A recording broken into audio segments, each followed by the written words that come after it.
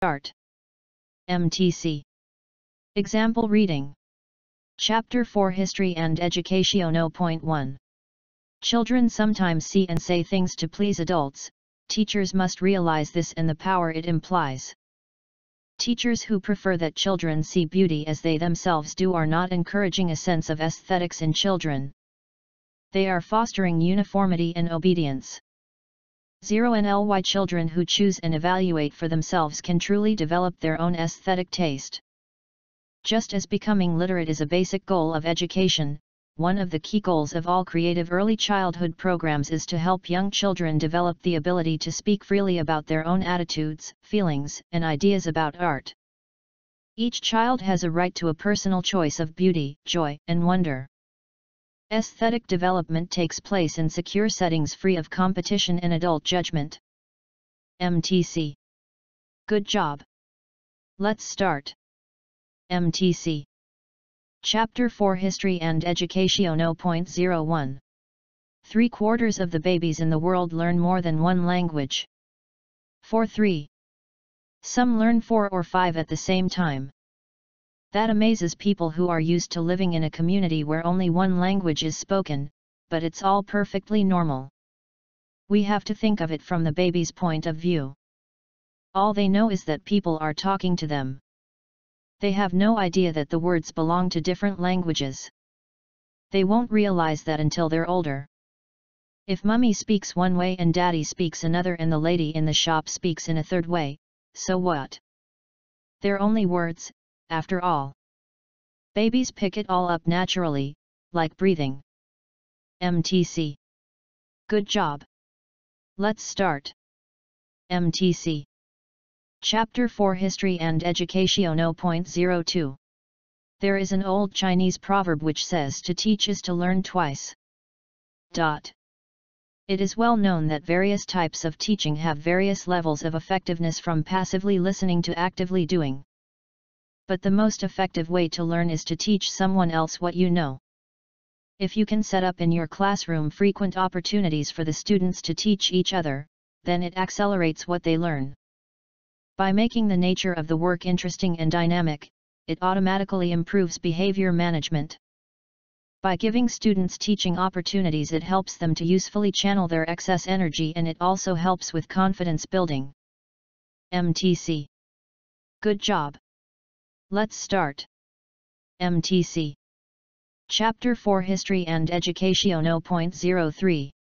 Since hair had spiritual connotations in many ancient cultures, people who worked with hair were trusted and important members of their communities. In Africa, where a person's spirit was believed to reside in his or her hair, hairdressers were held in high esteem. People with a talent for hairdressing were encouraged to develop their skills so that they could serve others this way. Hairdressers developed close relationships with people as they spent hours washing, combing, oiling, styling, and ornamenting their hair. Male hairdressers served men, while women worked only with women. Before a master hairdresser died, he or she would give his or her combs and other tools to a chosen successor during a special ceremony. MTC. Good job. Let's start. MTC. Chapter 4 History and Education 0.04. Pocahontas was actually a nickname, one of 4 names that the famous Indian girl had throughout her life. Pocahontas. Although known today as Pocahontas, meaning mischievous one, her given name was Amonut. Pocahontas, Amonut. Yet she also kept the secret spiritual name Matoka, and when baptized and married she took the name Rebecca. Matoka, Rebecca. She was never able to tell her own story, but Pocahontas's legend endures 400 years later and grows stronger with each new generation. Pocahontas 400. As an 11 or 12-year-old girl in the early 1600s, and one of the many children of the ruling chief Powhatan of present-day Virginia, Pocahontas lived during a time of great change for her people, a time of war and struggle with the English colonists of the Jamestown settlement. 16001112, Virginia Powhatan Pocahontas, Jamestown. MTC. Good job. Let's start. MTC. Chapter 4 History and Education 0.05. Howard Zinn noted that historians are far from objective when they write about historical events. Howard Zinn. Presented with an infinite amount of information, historians choose what to report, emphasize, and interpret about the past. The information historians leave out of books may be just as important as what they include. In fact, the choice to exclude information may create stereotypes, myths, and cultural biases, or strengthen stereotypes that are already common. Historians often emphasize historical information that supports their own values and beliefs or that supports the beliefs that are dominant in their societies. MTC. Good job. Let's start. MTC. Chapter 4 History and Education 0.06. Painting, architecture, and sculpture often dominate our sense of the Renaissance. Yet this cultural movement became visible to many through a new world of fashion fueled by a passion for innovative ideas in dialogue with classical traditions. In daily life, dress possessed immediate visual appeal and increasingly offered choice. Clothes were immensely colorful, which made them attractive to look at. New materials, cutting, and sewing techniques transformed tailoring. Clever merchants created wider markets for innovations and chic accessories. Art depicted humans on an unprecedented scale, paying tribute to real-world experiences. Mirrors led more people to try to imagine what they looked like. MTC. Good job. Let's start. MTC. Chapter 4 History and Education 0.07. No matter how it is presented, designed, and implemented, technology does play an ever-increasing and necessary role in higher education. Nevertheless, every university teacher faces at least 4 common areas of academic concern: preparing and organizing courses, teaching and providing assignments, assessing student learning, and evaluating the effectiveness of teaching. In the present day, in all areas of the curriculum, teachers must teach an information-based inquiry process to meet the demands of the technology age. Meeting this challenge will be impossible unless educators are willing to join the revolution and embrace the new technology tools available. Higher education in general and faculty members in particular must be the leaders in the integration of technology in diverse learning environments. MTC. Good job. Let's start. MTC. Chapter 4 History and Education 0.08. In the middle of the 17th century, Holland, with the most powerful fleet in the world, was able to fully develop a colonial system and reach the pinnacle of her might. 17. Soon her main rival, the rapidly developing England, possessed economic superiority over Holland. The struggle between these countries reached its climax in the wars known as the Anglo-Dutch Wars.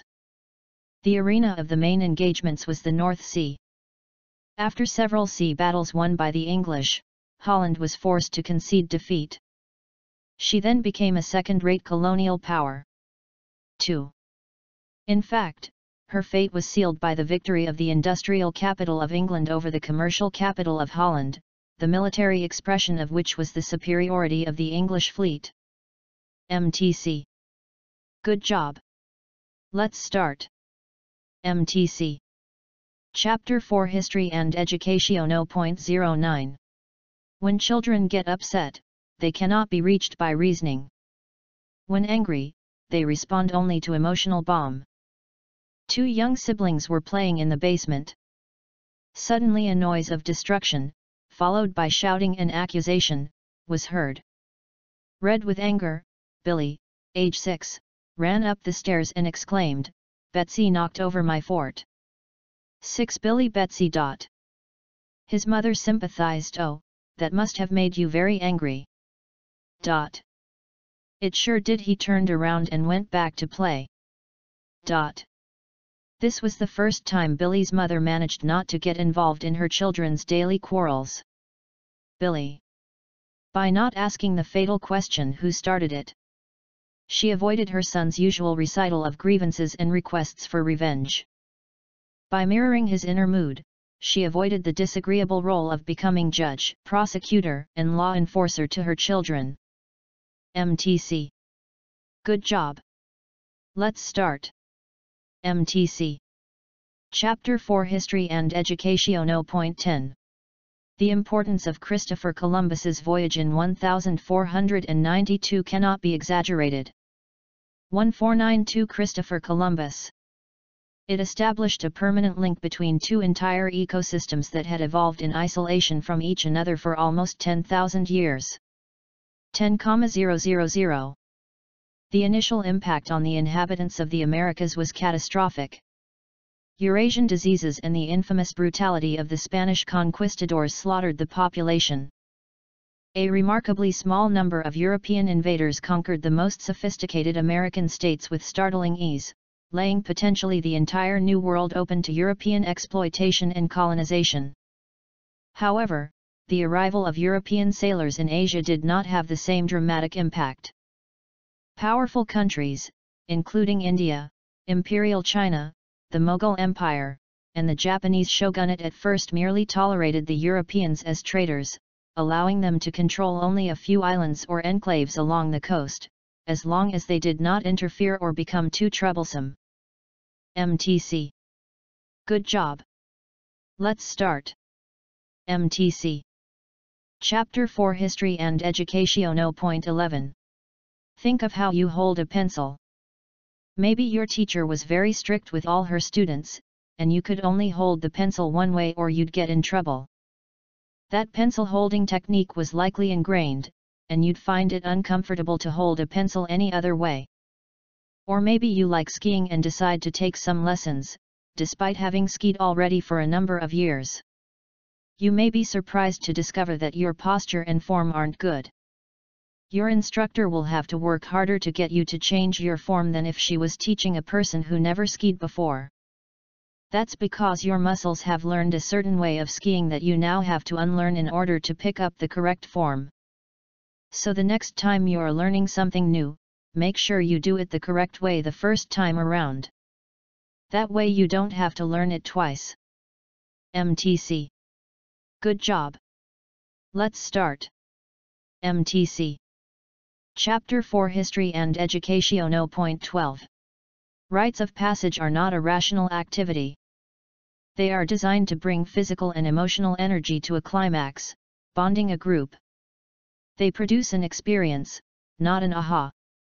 Corporations have produced ropes course events to provide a physical challenge.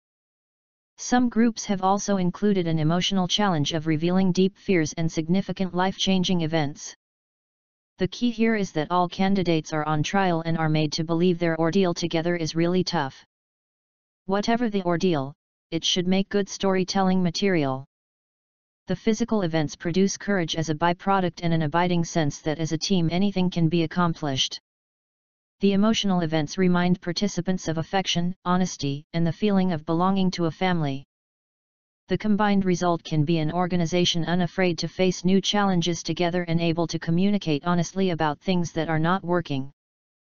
Reading Power, 2020, Chapter 5 Environment and Health 1. Q. MTC. Good job.